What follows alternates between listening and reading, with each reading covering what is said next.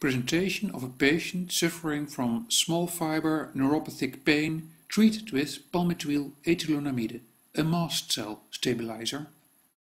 The next patient is suffering from small fiber neuropathy, diagnosed in Australia in 2002, and a second opinion was given by the University of Utrecht, where there is a group specialized in neuropathy, and here too the working diagnosis was small fiber neuropathy.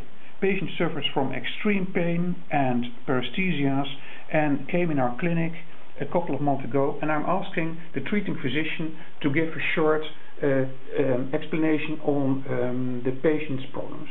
So she came here already with small fiber neuropathy, taking the medication of 3,600 milligrams of gabapentin. In the beginning this alleviated a little bit, though when she came in our Institute for Neuropathic Pain, she had on the NRS, the numerical rating scale, a 10. And this rating scale is from 0 to 10. I also saw you did the scoring on the DN4, the Neuropathic scale 4, where you can diagnose neuropathic pain, and there she scored a 5. So this is clear that she has neuropathic pain. Okay, now we ask the patient, when you came here you suffered from what symptoms? I suffered from pain in my both feet, sharp pain, needles, ice cold.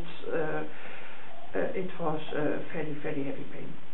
Okay, and although you had Neurontin, you didn't notice too much from that medication? No, at last I didn't notice anything. Were there any other analgesics you took before the Neurontin?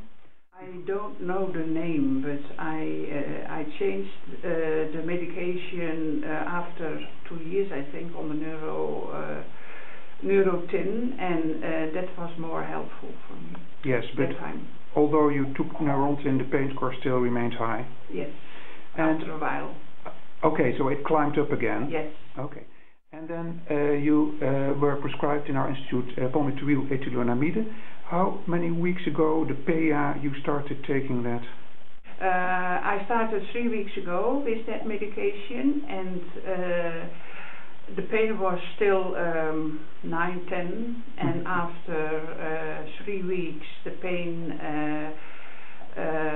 reduced with 40, 45, 50%. Okay, so nearly 50% reduction in 3 weeks on the palmitoylethalonamide. Yes. Did you notice any side effects?